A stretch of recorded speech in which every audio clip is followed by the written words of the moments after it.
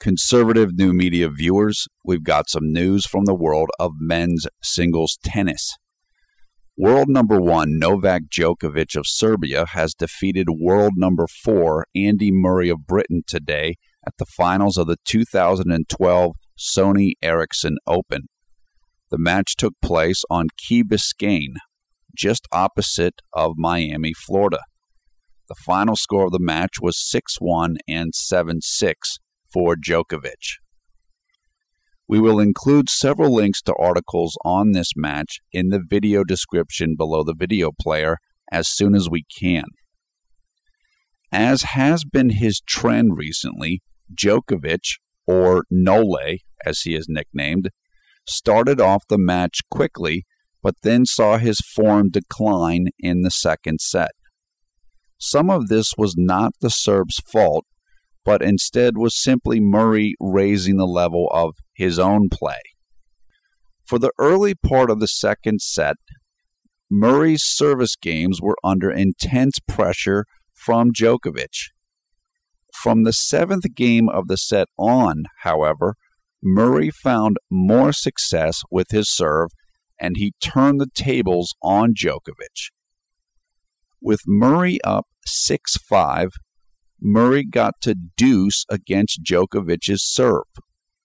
The Brit was just 2 points away from taking the set, but the Serb hung tough and took the set to a tiebreaker, which Djokovic won to secure the set and the match. With his victory today, Djokovic improves to 20-2 on the 2012 season. The Serb also avenges one of his 2 losses from earlier in the year when he lost to Murray in the semifinals of the Dubai Tennis Championships. Djokovic is now 2-1 against Murray this season, with his other win against the Brit coming in the semifinals of the Australian Open, which Djokovic eventually went on to win. Now for some thoughts, commentary, and analysis on today's match and the men's tennis landscape. First, this was an important victory for Novak Djokovic today. Of all the players on tour, including Roger Federer, the one player who might give Djokovic the most problems this season could be Andy Murray. That was demonstrated in Dubai, and under the tutelage of new coach Ivan Lendl, Murray seems to be finding the next level to his game, which may allow him to finally capture his first major title. For Djokovic to continue his control of the sport, he needed to beat Murray today and send a message. Mission accomplished. Second, Djokovic is seeking to complete his Nole slam by capturing his 4th consecutive major championship at this year's French Open.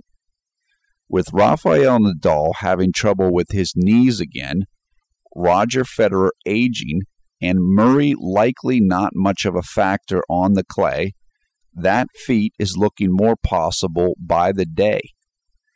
And if Djokovic is able to capture the French Open this year, then we could be looking at a real possibility of a true Grand Slam champion this season, as the Serb may be able to win all 4 majors this year. Third, the only 2 players on tour who seem to be able to consistently challenge Djokovic at this point are Murray and Federer. Although Nadal made a strong push against the Serb at this year's Australian Open, Djokovic has beaten Nadal the last 7 times the two have met and 10 of the last 12 meetings. Now, give us your comments on this match below. Are you impressed with Djokovic's performance today? How do you think Andy Murray looked in this match? Do you feel like Djokovic is ready to win the Nole Slam by capturing his 4th consecutive major championship at the upcoming French Open? You tell us below. Also, please be sure to let us know what you thought about this video by clicking on the thumbs up or thumbs down button underneath the video player. Thanks. Finally, we encourage you to come and join the fun on the Conservative New Media Facebook group. You will find the link to the group in the video description. This is Paul F. Villarreal, and you're watching Conservative New Media. Thanks for watching.